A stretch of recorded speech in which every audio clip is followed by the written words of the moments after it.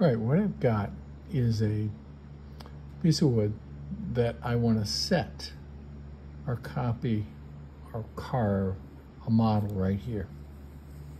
The reason I want to do that is I think this little knot, if you would, or outgrowth of wood looks like a moon.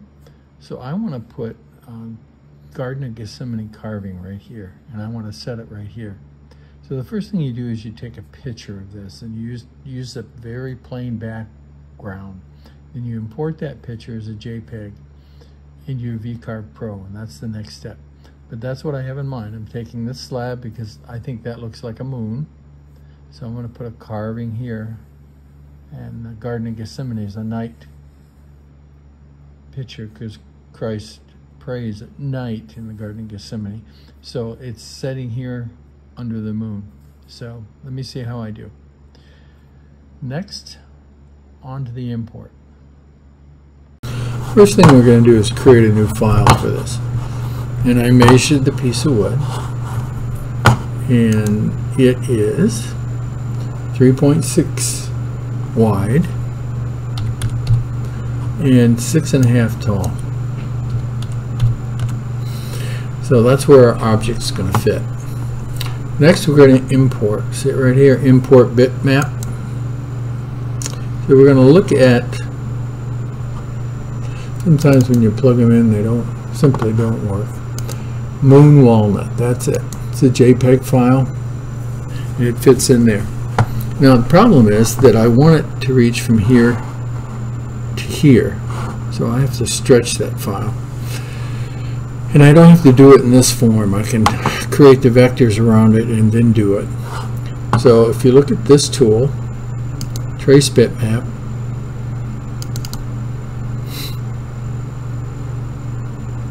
let's see how it does. Just say preview. Problem is,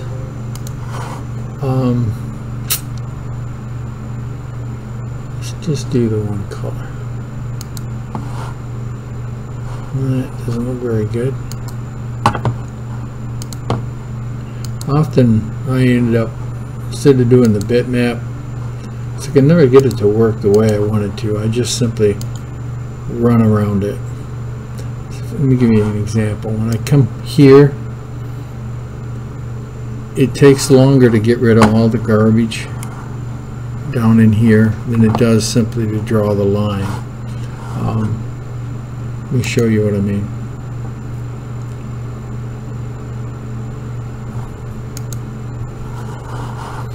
If I go over here under my layers and I turn off the one underneath, which is your bitmap layer, see it right there? I turn that off. See, there's my line right in here. Well, that's the line of the bark. I want the line of the wood.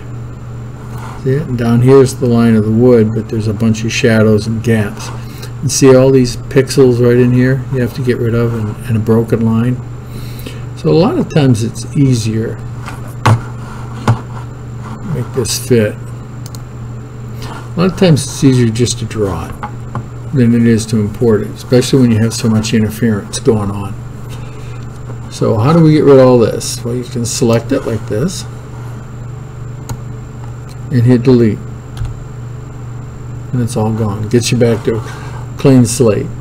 To make sure, you can go edit, select all, selection, select all vectors, and if there's any bits left out there, and then you hit delete. So let's turn our bitmap back on, and what we will do is go back to our drawing tools. And you see this one right here, the S-shaped one, draw a curve. I found that one works the best. So what I'm going to do is I'm going to zoom in right here, start, and just start drawing lines. And again, keep in mind, it does not have to be exact. This one curves in, that one curves out. Reach up here, pull this down. It's pretty wood. Go over here. See it? Zoom out a little bit. Yeah, so I should probably go there. It's a nice long straight one there. Nice straight here. Keep in mind my edge doesn't have to be exact.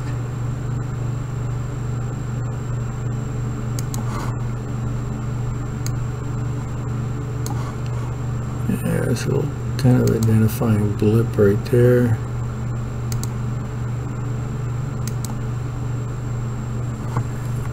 That's why I didn't pick up this edge down here. It's washed out.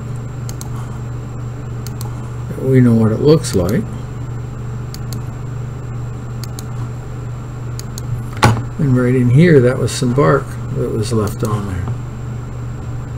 That's why it looks funky at the bottom. Right there. To here. To here. Go back out.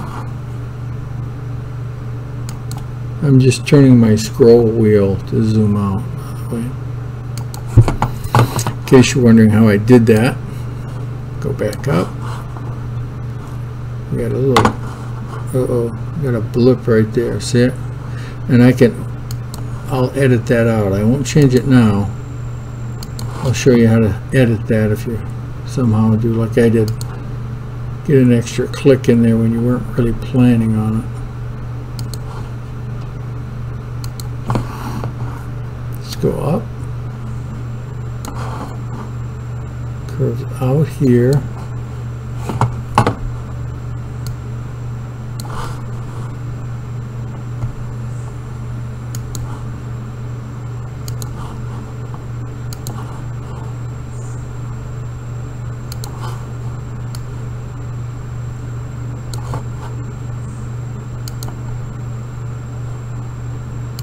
Zoom out. Alright, starts curving back.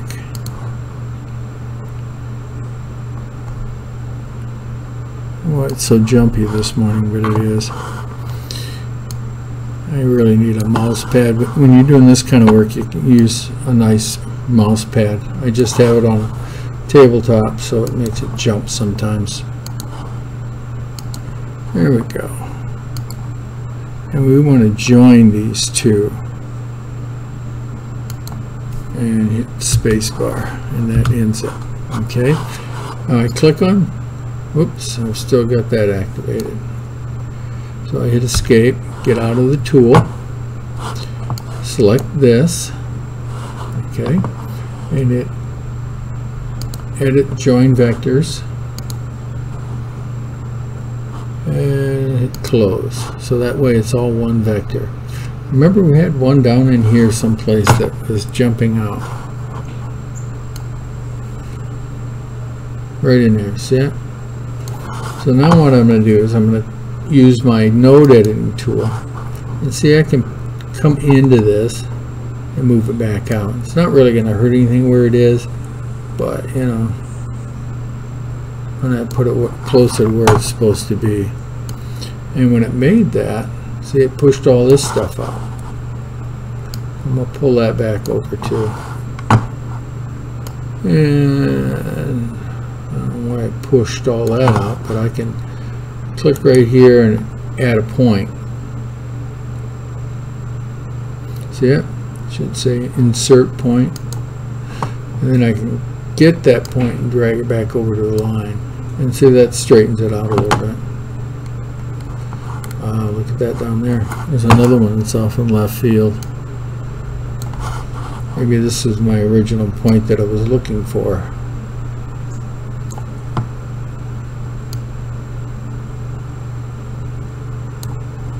Okay, there we go. So that's not too bad. So it's a whole lot better than the mess we had before, and there's a lot less points to deal with. So now we'll go back in and turn off that bitmap layer like this.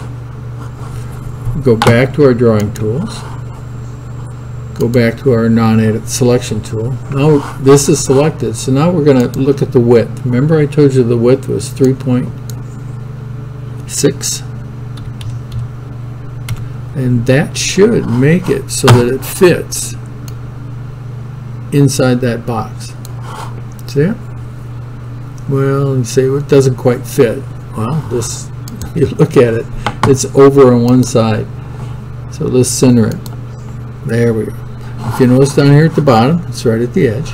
The sides are matched and the height is matched. So that tells me that I did pretty good. Now we have to import our 3D model. Let's do a files open, a previous carving. I think it's this one. It's got the image that we want on it. So rather than go through our library, and yes, I want to save this, otherwise you lose it all. And we'll call this the moon garden. Save, because this is a one-off. You don't often get a lot of really neat stuff on it like this has. So it's saving that one, and I want this file model right here. So I'm going to simply click on it and hit copy, go back and open the other one, moon garden, and hit paste. Well, it should be here someplace. Let's look, zoom out and see where it is. Oh my goodness, it's all the way up there. Well, let's select it. Let's check the size first. It's 4 inches wide, and we know that down there is 3.5. So let's do a 3-inch. That'll give us 2.5 on each side. And close it for now, and then bring it down.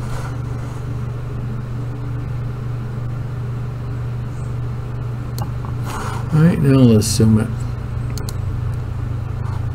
Zoom selected instead of zoom all. Now this is going to push it to the side. The moon's up here. I think I want that centered a little bit. So we use our centering tools and just center it this way. Now that looks pretty good because it's going to have a base down here. The moon's going to be up here.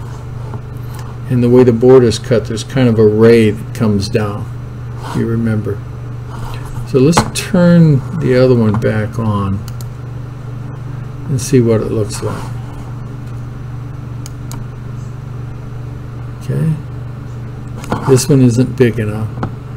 Let's see if I can modify that, stretch it.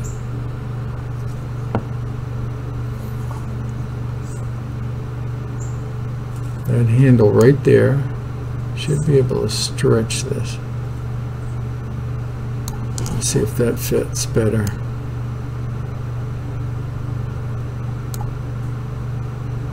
Almost there. Stretch it a little bit more.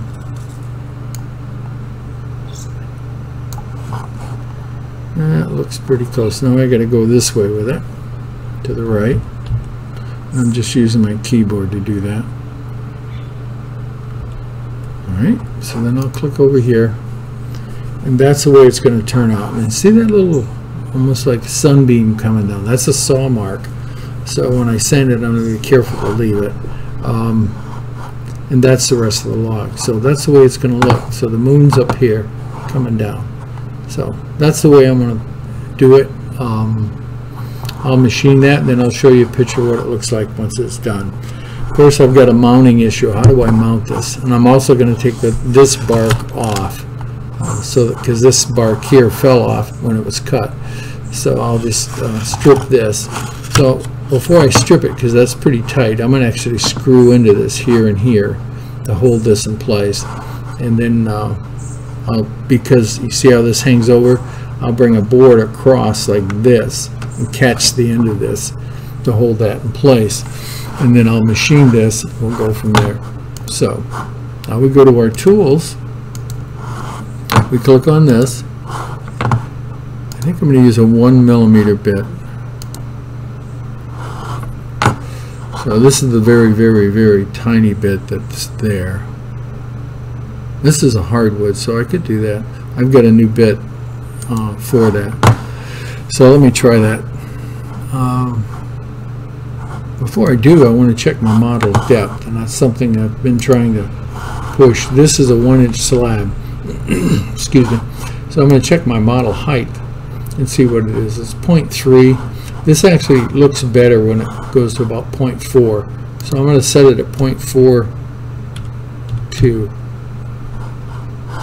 and apply. Close this. And then we'll look at it, see what it looks like. Oops. Got to go back to my tools. Close this.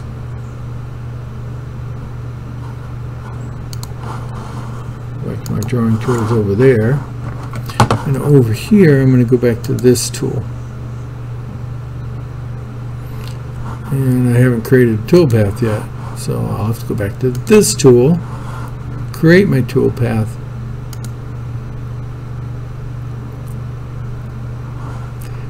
and slow it down so we can see how it moves across the part. Okay, so it's 90 degrees. If you notice, this doesn't model the actual vector part we drew before, and it's not supposed to. This only represents the square pieces, basically, even though the pieces we have are not square. We're going to find the center of that slab. That's the way this is set up, so it's the center. So I'll measure the center for 3.5, and then I'll measure for 6.5, put an X there, and that's where my start point will be. So it'll start there, carve this, and then I will pull it out and finish sanding it. I just want to see if I'm too deep. See, it's a little exaggerated here in the shoulders, I think, versus the head size. So I'm going to change this down a little bit. Because it's so small, I think the 0.4 is a little too deep. So I'll close that, go back to our excuse me, modeling layer. Go back here, still selected, and look at our height. See, it was 4.2. We're going to change that, make it 0.32.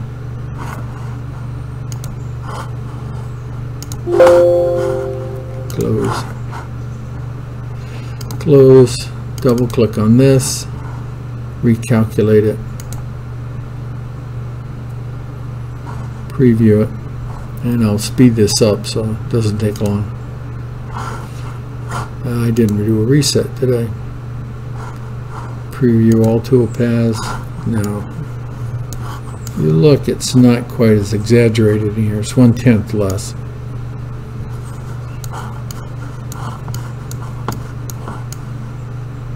So that looks alright. I think that'll give me the detail I want. And keep in mind, it doesn't show the moon up here, if you will. So, well, that's it. That's how you do it. I'm going to go out and machine it, mount it, machine it. I'll take a picture of how it's mounted once it's done so you get a better idea.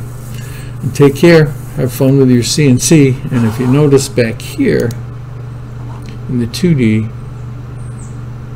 my zero line is right there and here.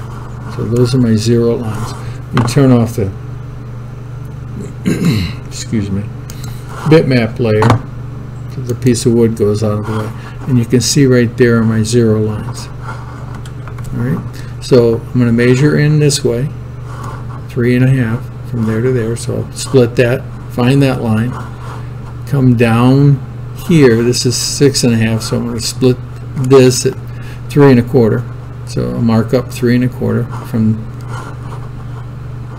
or down 3.25 from there, and in, find that X. That's where my bit will start. It'll come down here and start machining. So, all right, have a great day and have fun with your CNC. This is what it looks like. It's all set to go. The center is right there. This is 3.5, so it's 1 3/4 inches. This is 6.5, if you remember, so it's up 3.25 from the bottom. That's it, ready to go. It's wedged. This presses down here and then here. So this is wedged in place. You can't move it. So these are locking blocks on the sides too, and that are tall enough that this just presses down hard enough that it holds it in place. So it's all locked in place, ready to go. Okay, as you can see, it's all done. What I'll do now is remove it, and you can compare it against what we designed. Here's the finished project. You can see it looks pretty good. It's a little darker than I thought it would be, but it's got polyurethane on it, and it's a gloss, so it needs several more coats. But it still turned out pretty good. It looks like the knot above doesn't really look like the moon, but it still came out pretty good. It's a beautiful piece of wood, and it's a diagonal cut. So that's the kind of stuff you can get when you start cutting the logs. It was a little hard to put the keyhole slot in the back.